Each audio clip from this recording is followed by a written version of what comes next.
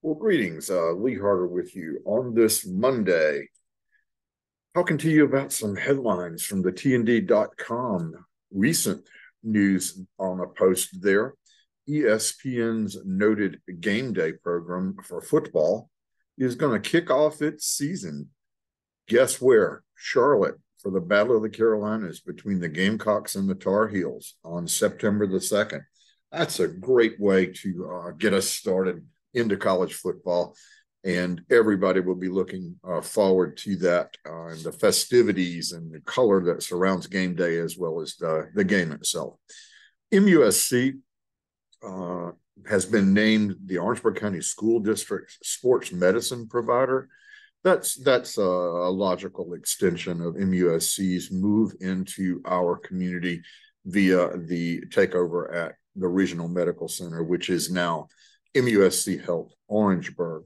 Farmers face some unique challenges during hurricanes. We've got a report over at the TND.com about resources available to farmers in pre and post hurricane.